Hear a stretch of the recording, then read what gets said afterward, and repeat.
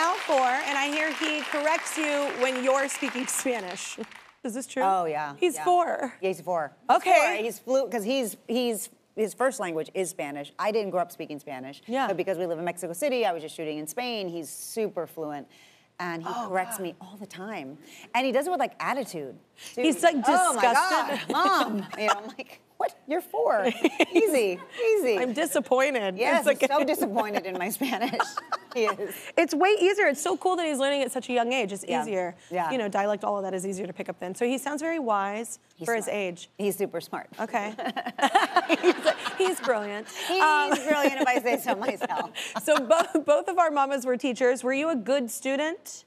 I was a feel like you great have to be? student, but I Okay. felt like I had to be, and like my mom, she was like, in the moment, she was so annoying because she would like go to the school for everything, and she would go and ask my teacher, why does she get a B? I read this, feels like an A, and my daughter needs to be in that class, and she needs to be on this track, and so to have a mom like that advocate for you at school is super life-changing and important, looking back now.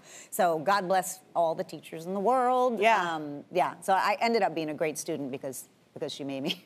That's amazing. Were you a good student? My mom's so angry right now at home. Oh, yes, yeah. I think the only thing that kept me in school was the arts. Like I love learning. I'm like an avid learner. I love reading, I love all that. I just think, and especially having kids now, people like to learn differently. Like, you know, we learn 100%. differently, and it's very hard for me to sit still in like a desk and like I'm learning. Well, the fact that we the same. still learn that way is weird. I know, it's just it was just very hard for me for like that many hours in a day to be like worksheet. It's hard for most kids. Yeah. Still, and especially like technology has disrupted so many industries. Every industry, healthcare, how we buy stuff. I mean everything. But yet it hasn't quite disrupted how we teach in the classroom. Yeah, it should have.